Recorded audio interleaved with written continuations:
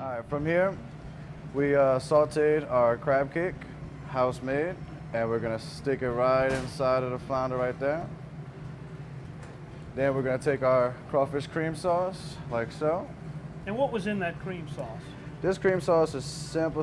It's heavy cream, some basil, garlic powder, crawfish, a little bit of the crawfish fat just to make that extra orange. And we gotta have some veggies. And you always gotta serve the veggies. We serve squash, zucchini, and broccoli right on the top, like so. And she's now ready, it's ready to eat. All right. Yes, sir. Let's give it a shot.